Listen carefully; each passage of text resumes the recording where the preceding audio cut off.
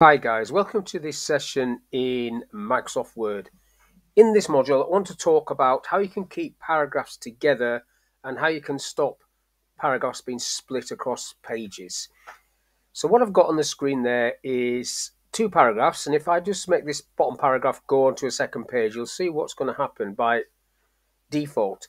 So I'm just going to press enter, and the whole paragraph dropped onto a second page. Now if I undo that, the reason being is if I double click in the margin there, it'll just highlight that paragraph, is because there is a feature called widow and orphan, which is on.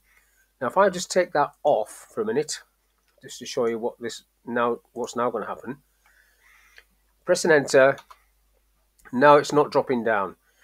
It's creating a widow and orphan text.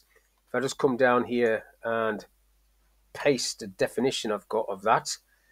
So these are the definitions of what is a widow and what is an orphan. So the last line of a paragraph appears alone at the top of a new page, which is what's just happened there.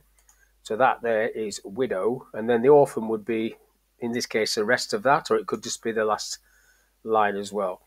So I'll just get rid of these two. So they're on by default. So if that's happening to you, that means somebody in your organization has taken that tick off. Just get myself back up there. So that is on by default. If I go back in there, put it back on. Okay. Now another thing that you might want to happen is that, let's say that both of these paragraphs are related and you want them always to be together.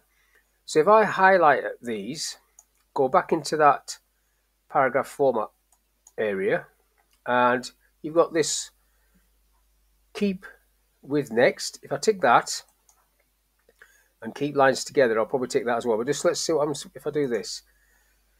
So now that's jumped down, but it's split this. It's split this paragraph. I don't want it to do that, so I'm just going to do Control Z, and I'm also going to tick that keep lines together. So keep with next, and that I'll do both. Clicking OK. Now the whole thing drops down. If I just backspace that up. So these two paragraphs will never be split over two pages. There will never be a page break there unless you put one there. This is always going to drop down as a set. So I'll just press enter again to show you that. Down it went onto a new page. Now the downside to having that is obviously you can have blank spaces in your document like this. This is a lot of blank space I've got there. I've got some text further up, but there's a big chunk of blank space in there, and that's what could happen if you have that set. So I'll just highlight these two again and take that off. I don't want that on. So taking both of those off.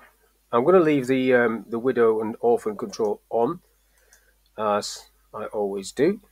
Then click OK to that. Now, in terms of text, let's say you've got a text string that you want to always stay together and always drop onto a new line, the whole thing. So if I type, for example, Mr. Steve Saxton, as that text gets to the end of a line, if I'll just space bar that across till it gets to the end, it's going to wrap round and drop down one word at a time like that, split over two lines in this case. Now I don't want that to happen, so there is a feature I can use called a non-breaking space that I can put between each of these words. That is not in the paragraph area, that is in insert symbols. So if I go to insert symbols, once you get the symbol dialog box on the screen, once you get this, it's called special characters. In there you have what's called a non-breaking space.